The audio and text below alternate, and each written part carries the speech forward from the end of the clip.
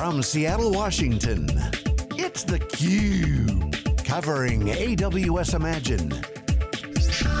Brought to you by Amazon Web Services.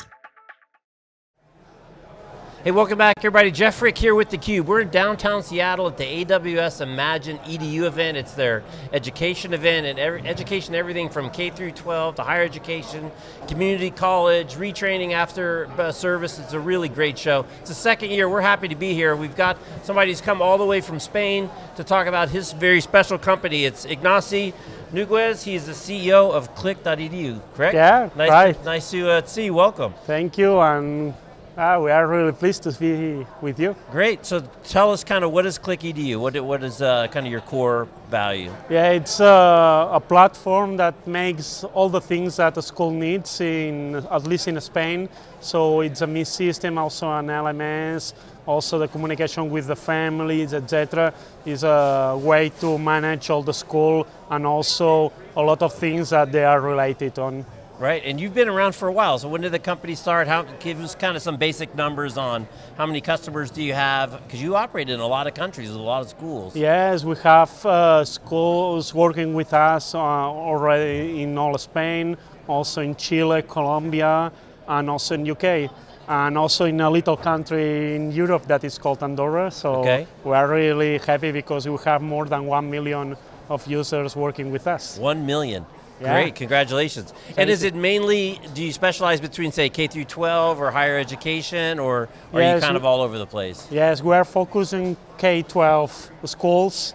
So one of the important parts are the communication with parents and to follow all the things that the student does. Right, so you guys have a very special thing that you're announcing here at the show, is really focusing on Alexa for K through 12. Which nobody else is doing. That's really something unique that you guys. How did you get in that? What did you see in voice communication in Alexa that you couldn't do in the platform before, that you really saw the opportunity? Yes, all the people say that the future or the present now is voice, and all we will communicate by voice in the future over internet. You see a lot of young guys doing all the things by voice, not texting, etc. So we thought that it could be a nice idea that the communication between parents and also for the students to the school and in the other way could be by voice. Right. So we imagined how to do it, and we did it. And it's really new. When did you start it? When did you start that project? This project we began 3 months ago. Oh, 3 months ago, so you it's really new, the voice idea. Right. It was in a show that I have seen a lot of people were talking about that, but there were, at least in Spain, in Spanish, nothing about. So we thought we can be the first, so we did it. That's great. So before we turn the cameras on, we were talking about some of the issues that you have, and one of the ones is integration to all these systems, because I have kids, I might have multiple kids in a couple different grades, you have kids, and if I'm looking for access on their homework or their test scores, you've got to integrate with all those different back ends to keep things private. But you're kind of at a good spot because your system is the one that's on the back end, right? Yeah, it's true. So that works pretty well. And then the other piece you talked about is two-way voice. Yeah. I don't think a lot of people think in voice communication yet. It's still more of an ask and get a reply, ask and get a reply.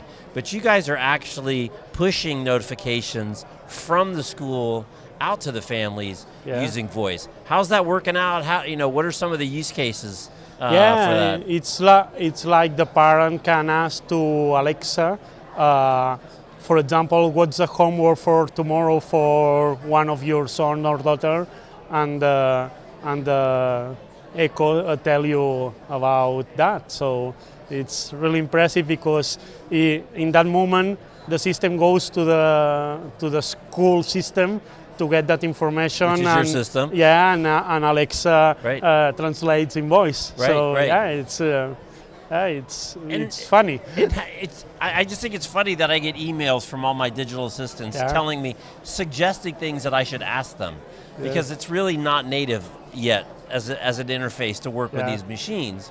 But what you mentioned, that the young people voice is much more natural. So I wonder if there's been some surprises or some things you didn't expect in terms of people's comfort level with voice as a way to communicate with these systems. Yeah, I think it's the most natural way. Also for us that we are not native, but of course we communicate better by voice than writing or texting. So of course it's the future because it's a natural way. So the use of that systems goes up because of that. So I think it's the most, the most thing that perhaps is more surprising. Right.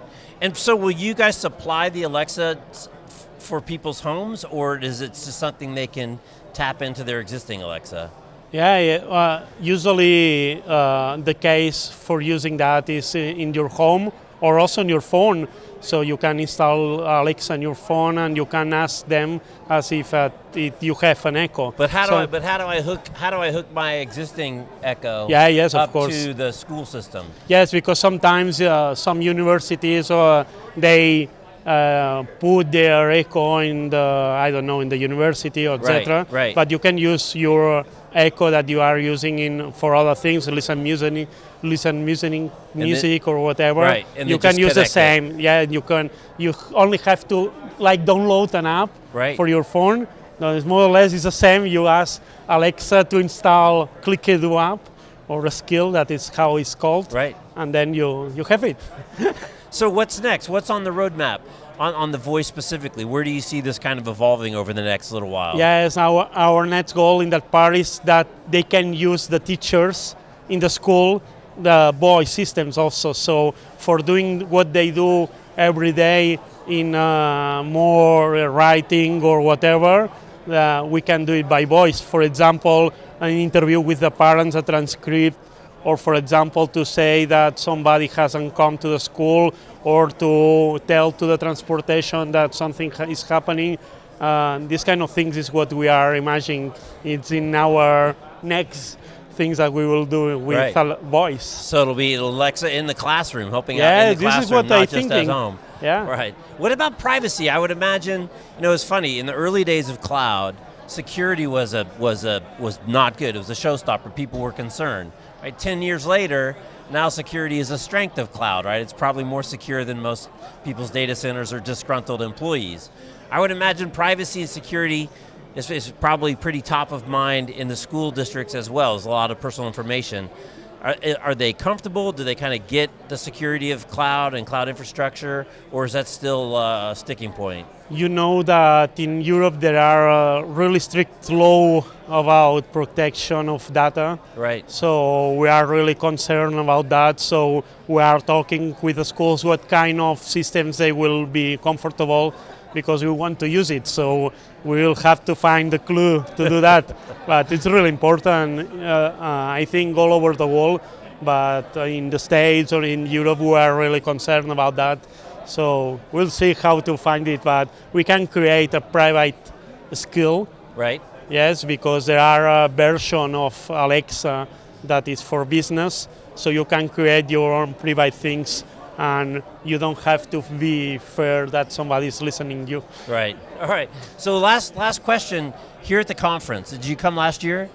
No. So what are just your impressions of the conference? How's it nice to be with a bunch of like-minded, kind of forward-thinking educators? Because education doesn't always get the best reputation for being kind of forward-looking.